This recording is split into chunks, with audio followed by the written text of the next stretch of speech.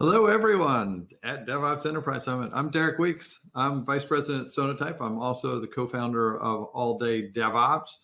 I am really excited to be here because this is this is my fourth DevOps Enterprise Summit, fourth year of it. I've also enjoyed going to London for a couple of the events over there, and this is by far one of my favorite events of the year. I have the pleasure of being joined by Brian and Steven today, who we'll get to in a second. But we are going to be talking here about the dirty truths of DevSecOps and the experience that Brian and Steven have, in this industry, in this arena, talking with the customers and people out in the community that they've spent time with over the years.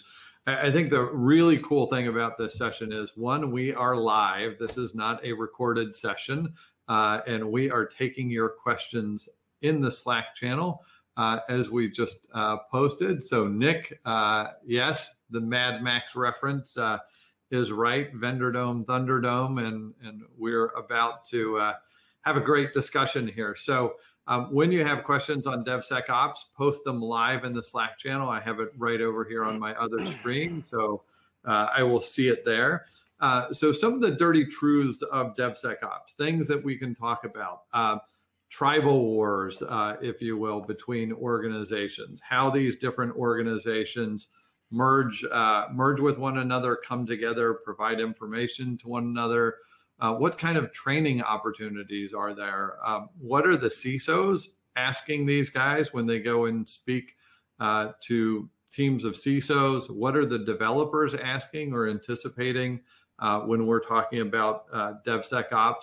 The cool thing is we can get a CEO's view and a CTO view through this conversation. So I think that will be an interesting dynamic as well.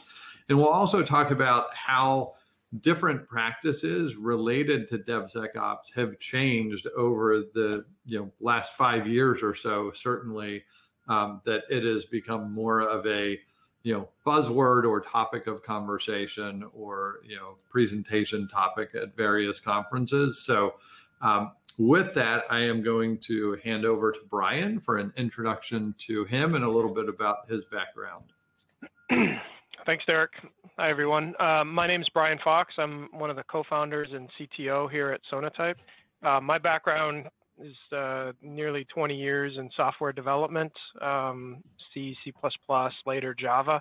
I also was heavily involved in Maven, still on the Maven PMC, and I was a PMC chair for a number of years. And so I have a lot of experience dealing with enterprise software as well as open source software and how those things intersect. In the early days of Sonatype, we did a lot of training and consulting around Maven, helping people sort of uplift their build systems and modernize it. And we saw a lot of companies struggling to make effective use of open source without introducing new risks. And that led to sort of our product portfolio and a lot of things we're going to talk about today. Trying to help people leverage that open source and do things in a better way that doesn't introduce new security risk. And over those, what's it been, 13 years or so, the industry has moved along quite a bit. I think people generally recognize that there's risk in open source from security aspects. In the early days, that wasn't true. People would say, we don't have to worry about that because we have a security team and a firewall. So, my stuff is cool. Just don't use GPL, right?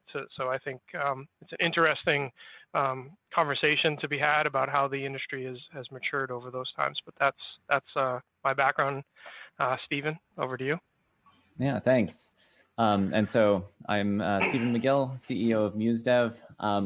I've been doing software security and program analysis research and tool building for over 15 years now, ever since I did my PhD work in that space.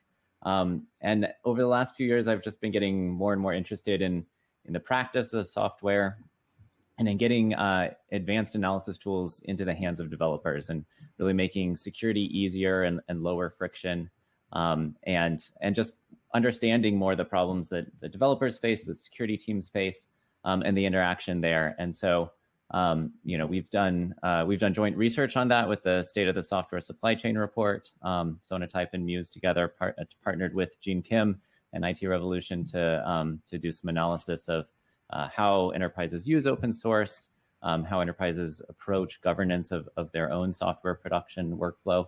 At Muse, we focus a lot on the relationship between security teams and development teams, and what can sometimes become an adversarial relationship, right? And where the compliance team and the change advisory board and so forth is viewed as this big blocker, right? And I think a theme of this conference, something we found a lot in this community, is that often when you have those processes and workflows that people grow to hate, it can often be fixed with the right application of automation and the right sort of standardization and putting the right platform in place. And so we really focus on building a platform for continuous assurance, which is how we refer to this process of automating your governance workflows, automating compliance, and really letting tools manage the workflows and making things automated and self-serve from a development standpoint, so that you don't have to have these complicated human-driven processes that slow things down.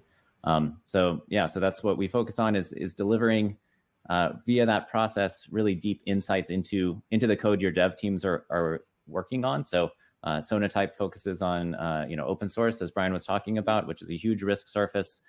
So much you need to understand in terms of open source usage and how that impacts security and compliance.